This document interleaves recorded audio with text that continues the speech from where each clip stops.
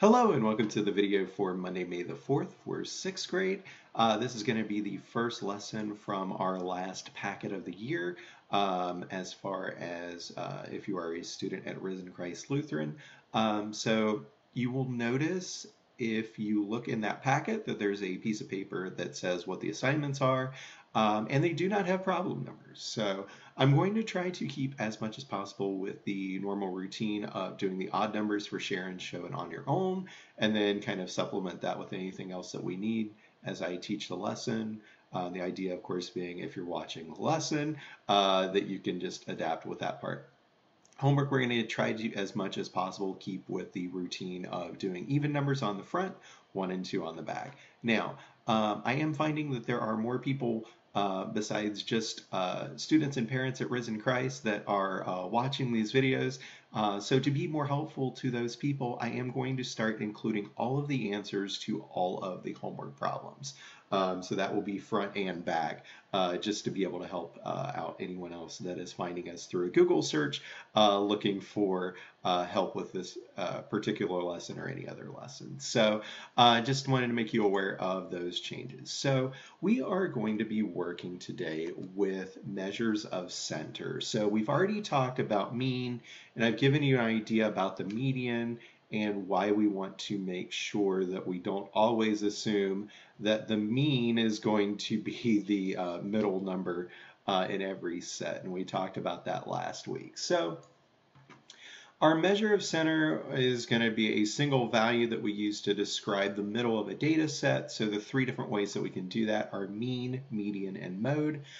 We've had the most work with this. We are going to introduce mode right now. So to start with, we have all of our numbers here. Our mean would be the sum of this divided by another number. I'm going to go ahead and help you out if you haven't paused the video to try to figure this out. We are looking for 24.6 here, and we are going to be dividing by 6 because we have 6 total points of data, and that should give us an answer of 4.1. So let's see how that compares to what we would get for our median. So our data set, if it has an even number of values, we are going to find the median not by looking at the middle number, but by adding both of these together and then dividing by 2 to get an estimate of what the middle should be. Now, again, sometimes that might actually come out to this, sometimes it might not. So let's see what we end up getting. We get 2.9 plus 4.7, and that is going to give us 7.6, if I did that correctly. And then we are going to be dividing by 2, and that would give us 3.8. Because 38 times 2 would give us 76. So assuming that I did the addition part here, which looks correct, I get 16 here, carry the 1. Yeah. So we are going to have a bit of a difference here. Now, that doesn't mean that we have to say, oh, well, one of these two is so much better than the other, or it might be closer. Like, we'll worry about that part at a different time. So if they ask for the mean, this would be the correct answer. If they ask for the median, this is how that we would end up finding that. It doesn't mean that one's better or worse than the other for right now. And then just like these two are going to be different, we are going to have a completely different answer if we want the mode. So if we look at these data points, the 2 that match and occur the most often would be 2.9. And so if we were basing it on the mode, then our middle point would actually be 2.9, not either of the other two. So depending on what we're looking for, we may go ahead and have different answers for that. Let's not worry about that one for right now. I do want to go over both of these examples so you can get some practice understanding how to find the mean, the median, and the mode for a set of numbers. So I am going to go ahead and start by putting these in order from least to greatest, and then I'm going to add them in that same way. Actually, I'll take that back. I'm going to add them in the way that they're here because I can group. So I'm going to start writing this. While I'm doing that, go ahead and pause the video if you need to go ahead and have everything ready if you're not going to do this at the same time as me.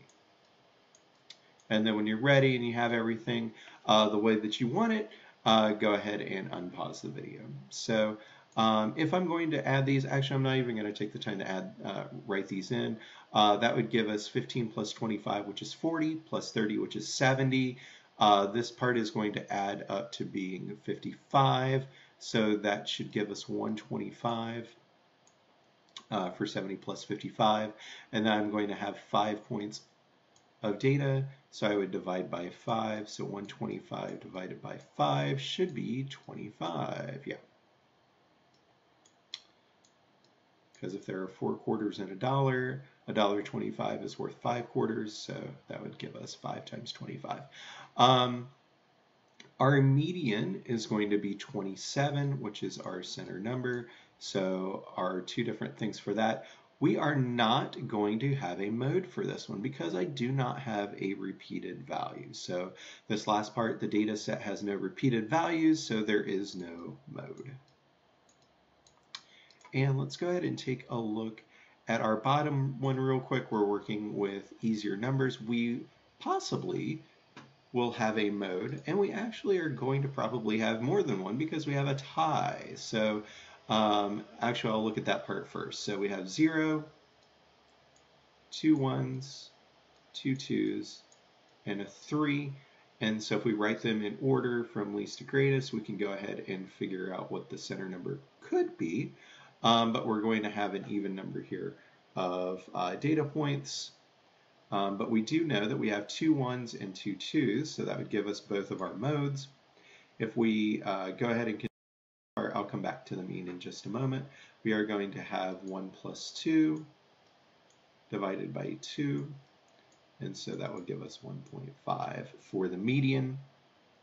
Our mean would give us 1, 2, 4, 6, 9 over 6, and so that should give us 1.5. So 1 3/6 or 1.5. And so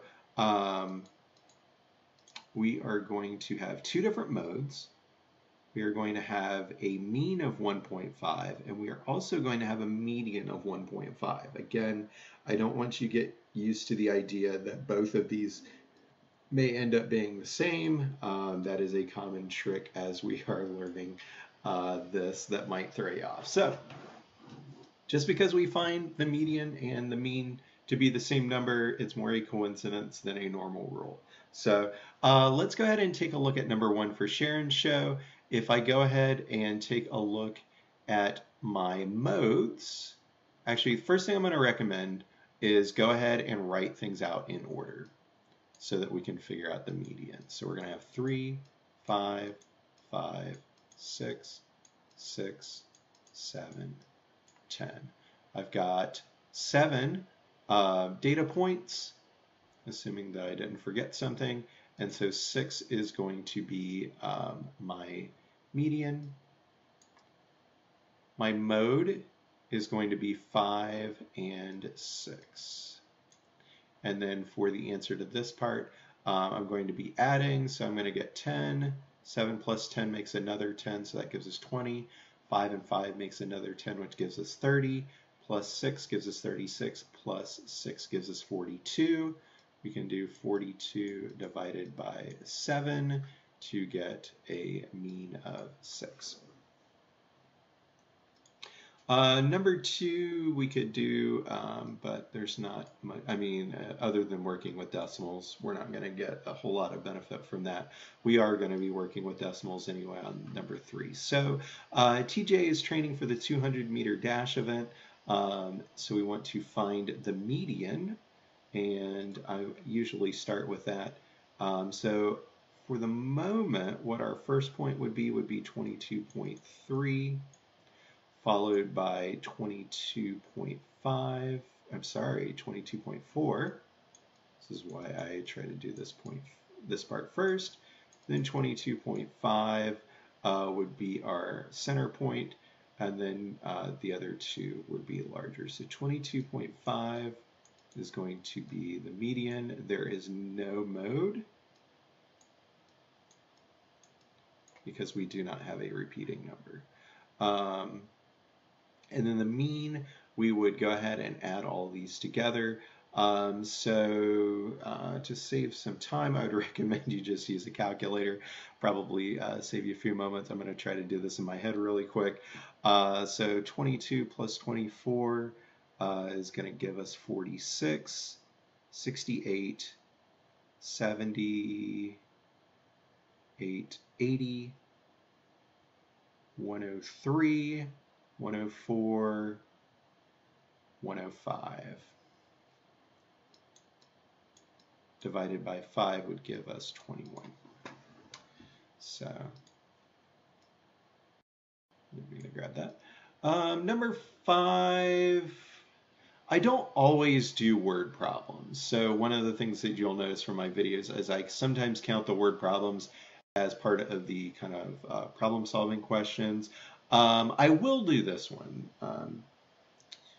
So if we want to try to keep the mean cell phone usage at 600 minutes or less, how many minutes did the mean number of minutes exceed the goal? So our mean is going to be the total of all of these months divided by the number of months. So if you need to go ahead and pause, I am actually going to cheat and use my calculator real quick because I did not pre-plan this one, and I don't want you to have to wait for me to go ahead and do this part in my head.